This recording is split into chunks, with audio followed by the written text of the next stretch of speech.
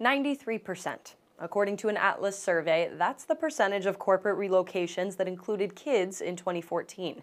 But while moving with small children may be common, it certainly isn't easy.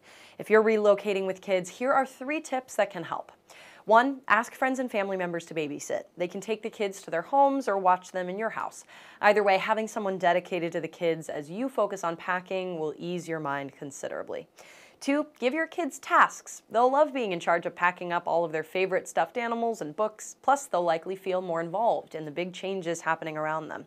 And 3, pack some extra clothes, toys, and snacks in a backpack or suitcase you can keep with you. Believe me, you won't regret being extra prepared.